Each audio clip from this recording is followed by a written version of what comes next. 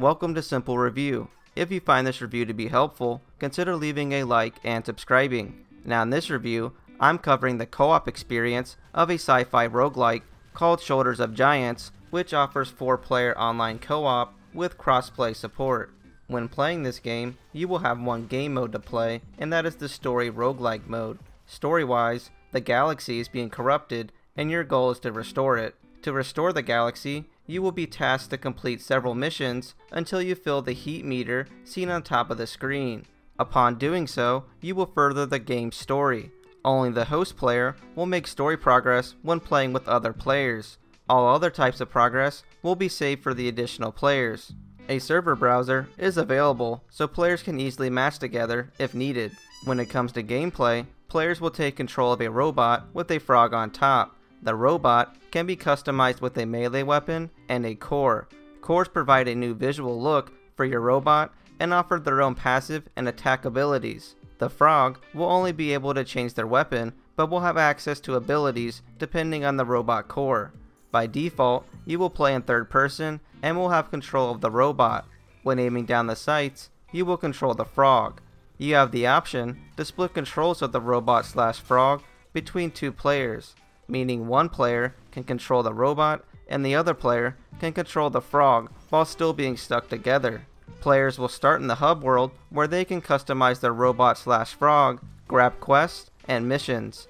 Quests will only be available to the host player.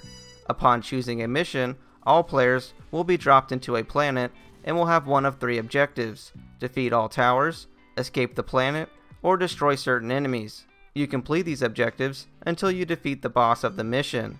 Once you complete the mission, you will be rewarded with new permanent weapons and cores, along with XP and heat progress. XP can then be used to apply permanent stat upgrades to your character. If you fail a mission, you will lose heat progress on your meter, but retain XP obtained before dying, making it so you always make progress in a run. In order to fail a mission, all players will need to die.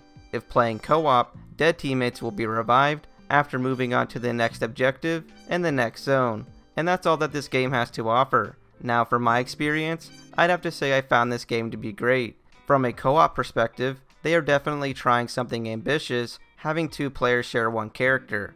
This is a fun concept, but can be hard to control.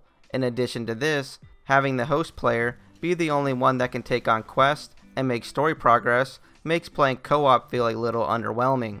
Besides these 2 things, the co-op experience and the game itself are a lot of fun.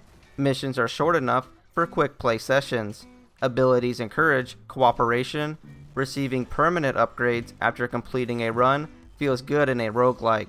Always being rewarded with XP if you fail or complete a mission makes it so you always make some form of progress when you play. Missions can get repetitive, but for the price of the game, you are getting a good amount of content, with more on the way according to their roadmap. So with all that being said, I'd have to give the co-op experience 7.5 pepperonis out of 10, and the game itself 8.5 pepperonis out of 10. Shoulders of Giants is an excellent co-op game that will really shine with user feedback. If you are a fan of the roguelike genre, definitely look into this one. And that'll do it for this review. Comment below if you have any questions, and I will try to help.